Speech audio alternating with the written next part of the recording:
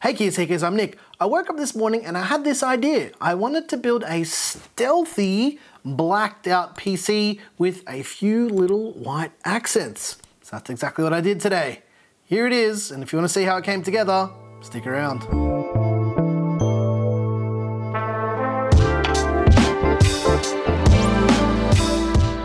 As usual with these build-specific videos on the channel, we build with parts that we've got in our inventory and we put them together to inspire you guys to build beautiful PCs of your own.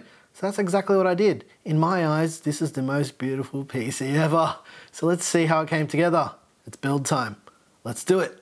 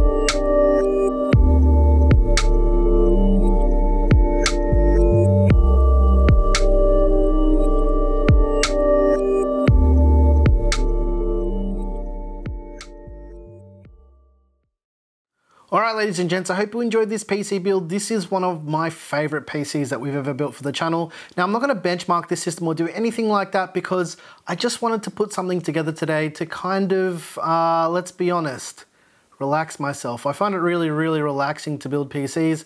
It's like therapy for me, so that's why I put this together. There's no real rhyme or reason for it coming together other than I'm feeling a bit anxious today, so I use this as a bit of therapy. And I like to be honest with you guys because, you know, after all, I am human. So yeah, so that's the truth behind the PC. I wanted to put together something that I had in my mind to really help relieve stress. And that's kind of the thing with PC building that a lot of people don't understand, that if you've been doing it for such a long time, it's like this autonomous thing where you just pull out a screwdriver, get some parts, put it together, and yeah, it helps me like relax and think of the next thing that I've got to do. So yeah, that's the reality of this PC, but it wouldn't be a build video without me talking about the parts. So let's quickly chat about those.